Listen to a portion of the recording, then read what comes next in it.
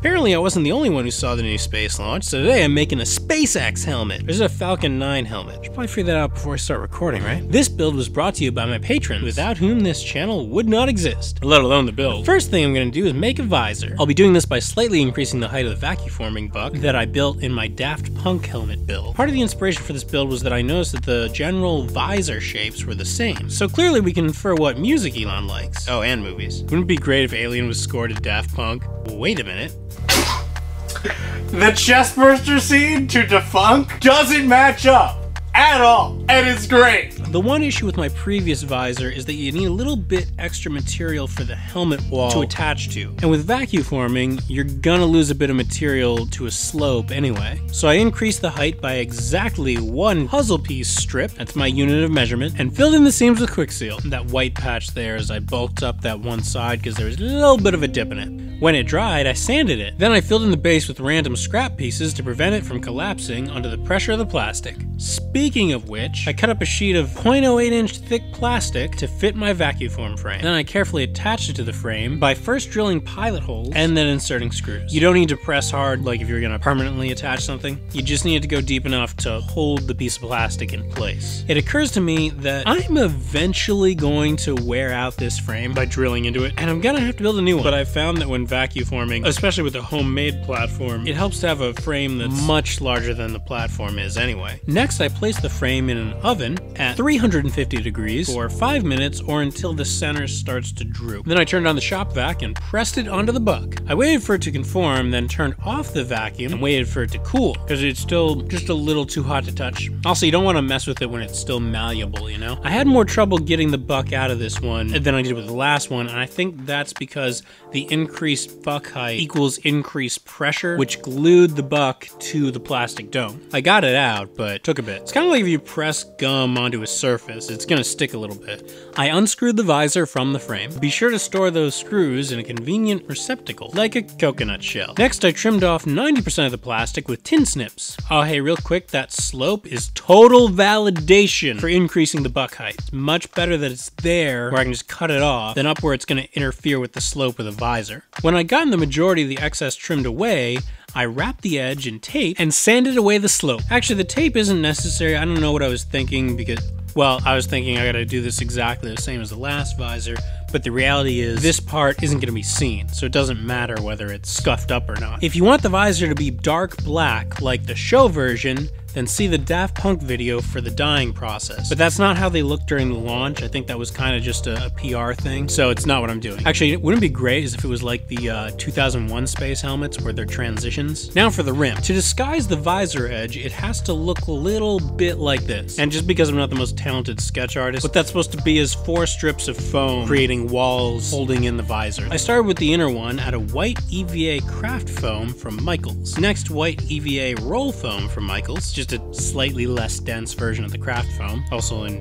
roll form. And the rest of it is Michaels foam. You know what, Michaels, can we get a sponsorship going? The amount of people that I'm gonna send your way is gonna save you from the recession. Then I glued these pieces together with contact cement. If I was going fast right there, just pause the video when the pieces are on the cutting mat. You can get all the dimensions that way. Make sure you wear a respirator while you're doing this. These fumes, they're not good to breathe. This basic frame forms what is essentially an outer helmet. While it airs out, I'm going to build the inner helmet. That's the thing. This is actually kind of 2 helmets. It's 2 builds in one. I cut that from craft foam and templates pulled off of a dummy head. I heat formed and glued them together. While that dries, I test fitted the visor. It fits, but the top is supposed to be wider, so I traced a rough stencil and completely guessed at the shape. If I'm being totally honest, just freehanded it. I can't afford those tiny little Stargate stencils that Adam Savage uses. Yeah, no, I don't have the budget for those. I just gotta freehand things. Trace that on foam, cut it out, made these extra details. I think they're actually grip pieces. Before gluing it in, I noticed the rear of the visor extended beyond the edge of the outer dome. So I traced where I need to cut. Best trace ever. Then I cut that out with a rotary tool and a disc bit, and I reset the visor, putting some tape on it just to protect it from the glue, glued in the top of the rim, and now that it's in there, I super glued the back piece onto the visor. Normally you wouldn't want to do this because the sort of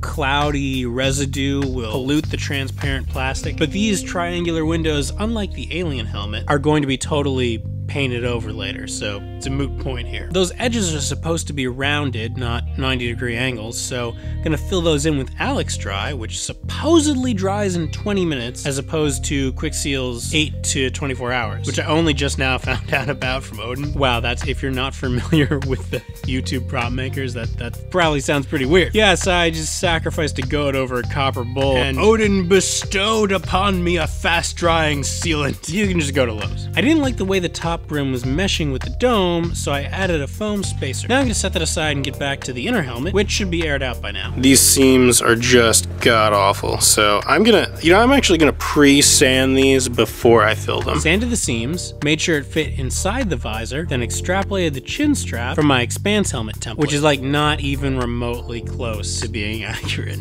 as you can see. But it's kind of the same concept. I mean, like, the Expanse helmets are literally 70s fighter pilot helmets that are designed to be functional. And I feel like Elon's people took that design and just made it sleek. There's an outer piece of the rim that the visor rests on like a shelf, which is what I'm working on right now, but you can just ignore this part because it didn't look quite right to me, so I fix it later in the video. At this point in the build, I covered up the visor in masking tape to protect it. You guys can save on tape by just doing the edges and using like newspaper in the middle or something. Then I cut up scrap foam and used it to fill out the back rim of the visor. I also filled in some of the seams with Alex Dry, which does in fact dry a lot faster than Quickseal. So in the same day, I was able to paint those back windows white. You know, originally I thought this was a waste, but then I realized with the inner helmet, you couldn't see out of those windows anyway, so it's like they would have had to put windows on both the outer helmet and the inner helmet, and that just creates another seal. When that dried, I ripped up the tape and aligned the two helmets. Satisfied with the alignment, I put in magnets to hold it in place and Chicago screws for the hinge effect. Okay, the hinge works, but this is where I noticed that I really didn't like the way that chin strap rim looked. So I ripped it up, sanded away the bits of foam that were still stuck on there, and replaced it with a half foam dowel from Michaels. Come on, Michaels with that sponsor. They're not gonna sponsor, so Patreon. Then cut that in half again to make a quarter dowel, sanded the ends, and attached it. When it aired out, I sanded the ripped up edge with my rotary tool, and finished up the neck part with fabric from a gray Hypnotoad shirt. I cut a gorget and put in two, I think it's technically 2 pleats, but it looks like 4. I